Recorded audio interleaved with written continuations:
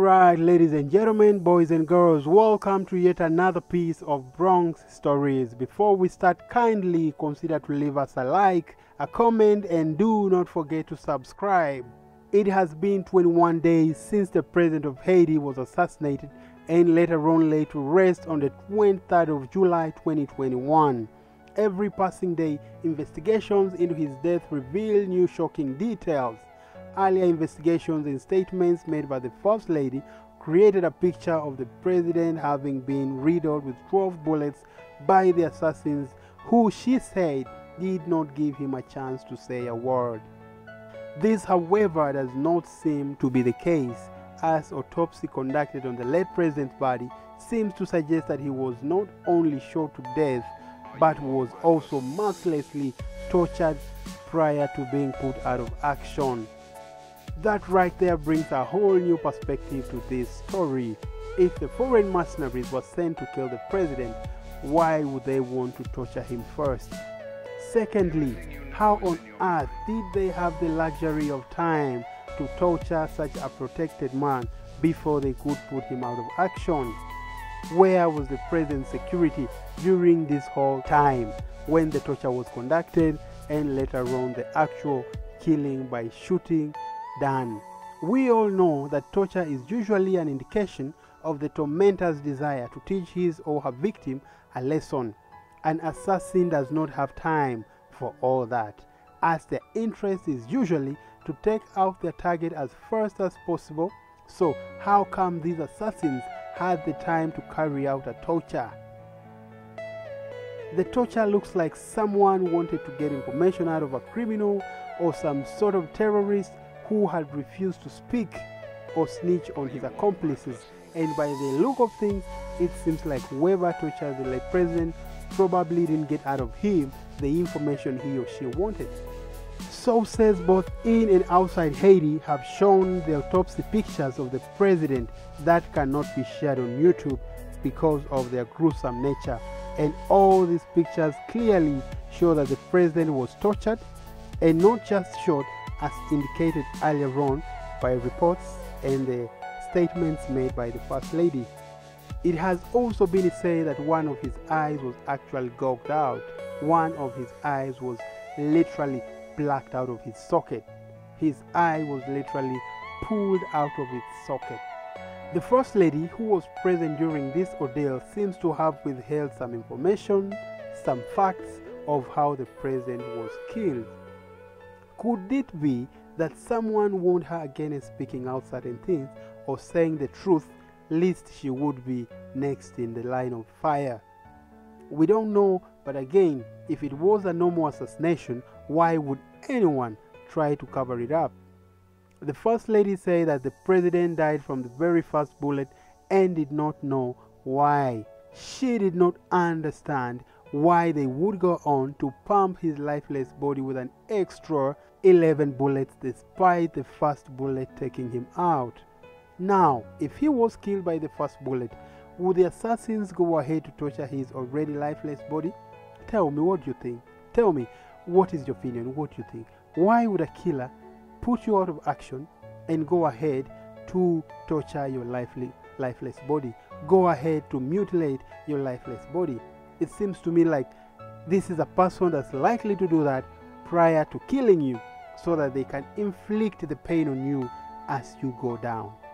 Observing the pictures of the autopsy report as seen in the WhatsApp chat room of Soflo TV on YouTube, there is no doubt that the president had bullet wounds, but what is clear also is that he had cut marks on his body.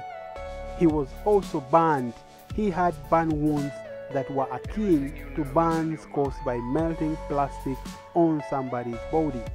Imagine someone lights a piece of plastic and drops it on your body as it burns. That must have been super painful. Oh my goodness. I cannot imagine what this gentleman went through before he finally breathed his last. Pictures reveal that there were also broken bones, and to be specific, the president had an arm and leg broken.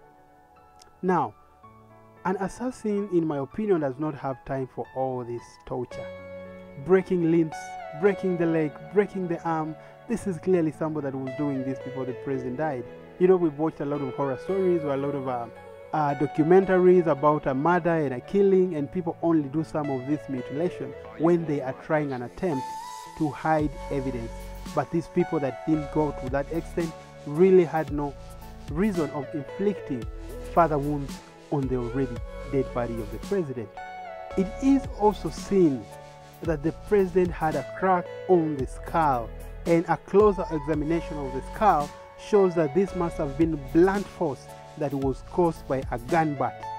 The president must have been hit hard by the barrel or the butt of a gun right on the forehead that left a severe crack that would probably not even give him a chance to live had they not even shot him. This goes without saying that, remember, they also removed his left eye. So what kind of assassination is this, where the assassins have the time to gouge out your eyes, they have the time to break your limbs, they have the time to burn you with whatever material they have access to, they have the time to hit you with the gun butts and all that? Clearly this is a clear indication of people that were not just out to finish the gentleman off, but out to teach him a lesson, out to show him who they were. So in my mind, I have no doubt that looking at these pictures, this gentleman was terribly tortured before he was finally shot dead. I don't know what you think. If you have an opportunity to see the pictures, or if you have seen them pictures, kindly let me know what you think. Tell me what your observations have been. Additionally, the president of the president has not only police security and the military, but they also have a proper CCTV system around the property. The footage of this CCTV has not been released to the public yet, but it was on and they captured all the events that took place in the president's house on that fateful night. No one is talking about the high-ranking officials that the president called but failed to respond to his cries. And these people criminally liable for anything? They fail to protect the first citizen and the first family that is ordinarily the most protected across the world. Every country I've heard about, the people that have given priority as far as security is concerned is usually the president, the family, and the royal family. So you can imagine if these people were unable to respond to the cries of a person of that caliber. What about the common Haitian people, assuming this indeed was an assassination? Clearly, it does not seem to be the case. There is also a high likelihood that his eye was removed and the rest of the injuries inflicted on him were done while he was still alive, so as to make his death as slow and as painful as it could get. Could the manner of his death be an explanation to why his security details disappeared? Oh, come to think about it, they probably did not disappear as we are presuming, but were probably taking part in the killing, who knows? Or probably they excused the killers to carry out their mission unhindered.